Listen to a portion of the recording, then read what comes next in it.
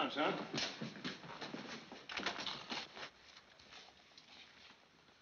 You say your name's Beri Storm. You're from Colorado, and you've been here only 10 days. You're no prospector, but you were up there when Buckley got shot. What were you doing in the mountain? Well, I know it sounds kind of bad, but I was following Buckley. You were what? Now, wait a minute. I didn't shoot him. I had a good reason to be up there. My grandfather was Jacob Waltz. Who? Jacob Waltz, the man who owned the Lost Durchman gold mine. The Dutchman, huh? That goes back to about 1880. He's supposed to have killed quite a few men in his time. That doesn't have anything to do with me. All I know is, when I was a kid, my mom heard about this mine her father was supposed to have found. I always figured someday I'd come down here. So you came down here. Go on. Well, I thought there might still be a buck laying around that had my name on it.